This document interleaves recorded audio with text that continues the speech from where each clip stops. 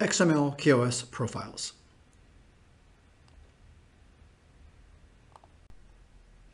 Let me briefly summarize QoS policies. QoS stands for Quality of Service, and QoS can be specified for any DDS entity, a domain participant, a publisher, a subscriber, a data writer, a data reader, or a topic.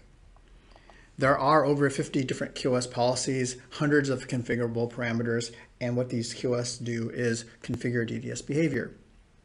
If you want to learn more about QoS in detail, please look at the Quality of Service lesson. Now, configuring QoS is complex. Basically, it's one of the most powerful features in DDS, but it's also the most difficult to learn and understand. Many behaviors will result from setting multiple QoS parameters cooperatively. So you need to set different QoS policies to certain values in order to get a resulting desired behavior. You have to map your system requirements to DDS concepts or the quality of service concepts.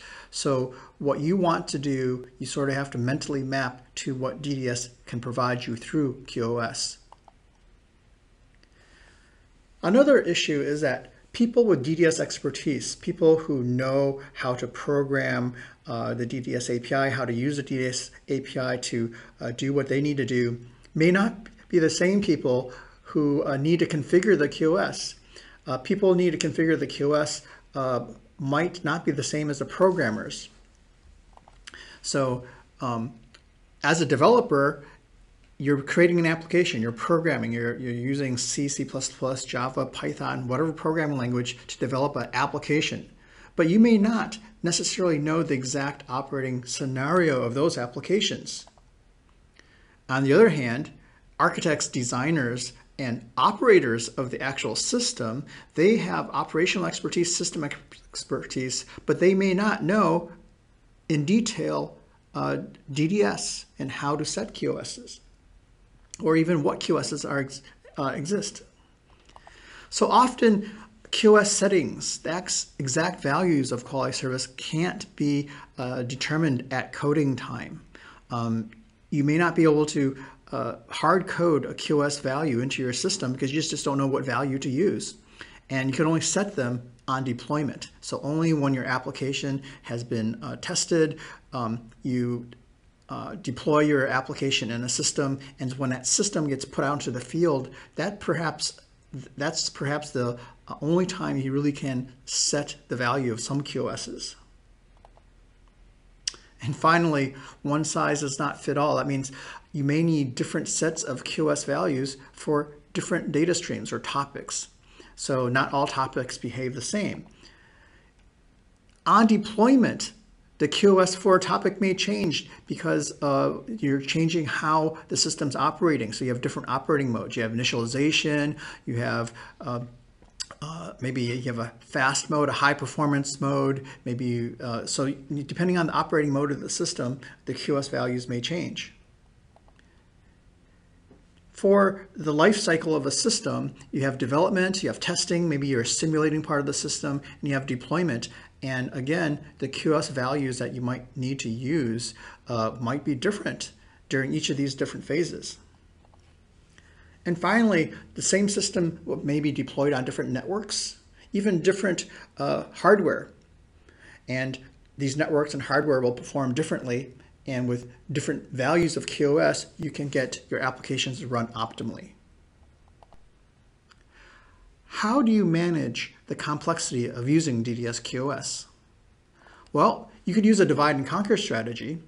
In divide and conquer, architects and designers would take system requirements and define the different desired behaviors, except they would define these behaviors symbolically.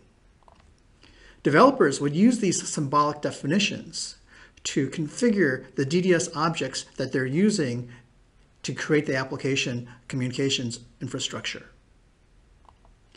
These symbolic definitions would become actual QoS settings when the system actually needs to run, either in testing or even for actual deployment. So at that time, symbolic definitions will need to become concrete QoS values. Now, these three different roles basically can be done by the same person, or it could be done by different teams of people. It just depends on the size and the mapping of responsibility in your system. However, these three different roles take place at three different times in the development process. At the beginning of your system development, this is where you would define the symbolic behaviors. During system development, you would use these symbolic definitions. And towards the end of your development cycle, that's when you actually need the concrete settings of the QoS values. Now, to help you do this, RTI provides something known as QoS Profiles. Okay? QoS Profiles are basically these symbolic definitions. So architects or system designers would define QoS Profiles, and QoS Profiles map to basically sets of QoS values that, when used together, produces a desired behavior, produces a specific behavior. Developers would use these QoS profiles by name, so symbolically, when they're configuring or creating their DDS entities. And then, at some point, the QoS values in the QoS profiles need to be set and need to be adjusted. What are QoS profiles? Well, a QoS profile is basically that symbolic definition. It is a named set or group of QoS values that, when used together, will produce a specific behavior. A QoS profile may contain QoS for any number of DDS objects. However, commonly you would have QoS profiles that only contain domain participant QoS policies. So these are policies that usually configure how the domain participant uses a local network, as well as discovery, how the domain participant discovers other domain participants. The other type of common QoS profiles is one that affects end-to-end behavior. And those QoS profiles typically contain data writer and data reader QoS policies. And fundamentally, they'll have multiple of these for different end-to-end behaviors. And finally, QoS profiles will be defined through XML formatted strings. So we'll take a look at that next.